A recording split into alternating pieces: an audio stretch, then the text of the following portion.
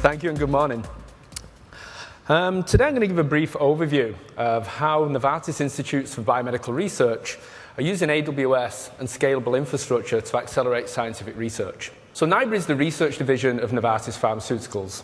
We have 7 campuses worldwide, specializing in a number of disease areas, including oncology, ophthalmology, respiratory diseases, to name a few.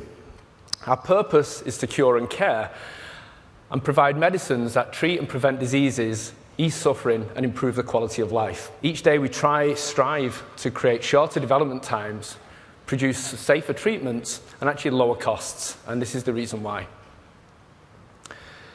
The average length of time to take a drug to market is approximately 10 years at a cost of $1 billion, and these are actually probably underestimates right now. My group's role within NIBR is to help the scientists reduce these numbers.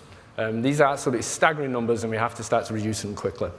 Now, the way we're doing this is through the application of high-performance computing to a number of scientific disciplines, including next-generation sequencing, imaging, and a variety of modeling and simulation techniques, one of which, known as virtual screening, I'll briefly talk about now. So virtual screening is a computational technique used in drug discovery to search libraries of small molecules to see which have the ability or most likely to bind to a target, typically a protein receptor or enzyme. So think of it as a lock and key model, where the protein is the lock and the small molecules or the compounds are the keys. And basically, you want to test tens of thousands of keys against the lock to see which may fit and which may have the ability to activate or deactivate the mechanism. So back in 2013, our colleagues in computational chemistry came to us with a request to dock 10 million compounds against a common target that had been identified in a number of cancer-related pathways. Now, this seemed simple enough at first until we started to do the calculation, and we figured that in order to actually complete this work, we'd need sustained access to over 50,000 compute cores. Now, this was a bit of a problem, as for one, we didn't have 50,000 compute cores internally, or the $40 million to build a cluster of this size. In addition to this, our internal HPC environment was 100% utilized, and our job pending times were already increasing exponentially. We were absolutely dead in the water. We were stuck, and we didn't know what to do next. So what we did, we contacted our friends over at Cycle Computing, MolSoft, and AWS to see if they could help design a system that could handle such a load, which also brought with it a whole bunch of other requirements that I'll not go into now. But basically, we had to create a system that was fast, extremely secure, inexpensive, and easy to use.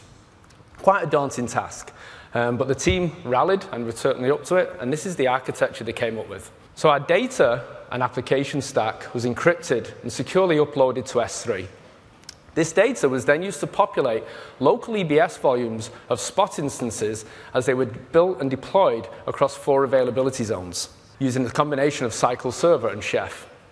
Now, given the embarrassingly parallel nature of our workflow, we were able to use Condor Job Scheduler and Cycle Server to actually split and distribute the job across thousands of different instances, while at the same time retaining the ability to monitor the job progress and, more importantly, cost.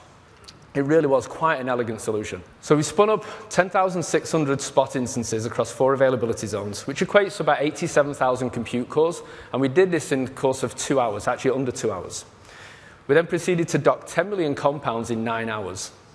So basically, we'd completed 39 years, or the equivalent of 39 years of computational chemistry in just under 9 hours for a total cost of around $4,200. It really was amazing. And most importantly, we'd actually identified 3 promising compounds out of that simulation. So the results certainly went through the organization pretty quickly. So as you can imagine, demand for services in this space has been going through the roof.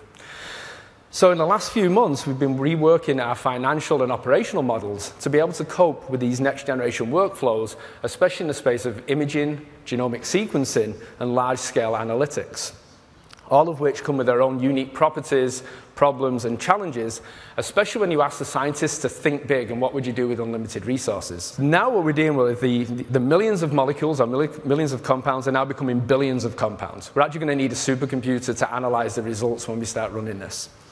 Next-generation sequencing is producing data faster, cheaper, and at a scale of an order of magnitude greater than the year before. We're now moving from tens of terabytes a year to hundreds of terabytes a year. And possibly one of the scariest and most disruptive technologies we've seen in almost a decade, known as live cell imaging, has the potential to produce 10 times the amount of data of next-generation sequencing data. So we're actually looking at petabytes a year of this data. As you can tell, this is quite a challenge and it's quite a problem. The science is real and it's happening right now. So with that in mind, we've actually been reaching out and collaborating with AWS to see if we can actually retool, rebuild, and actually completely rethink the way our high-performance computing environment is set out globally.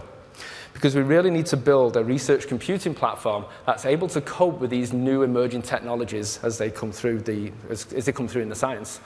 And on that note, I'd like to say thank you for listening, and hopefully, what I'm really hoping for is that by Amazon reInvent, we may be able to actually show some of these use cases that we're talking about right in terms of imaging and sequencing. So on that note, I'd like to say thank you for your attention, and thank you for AWS for having me here today. Thank you.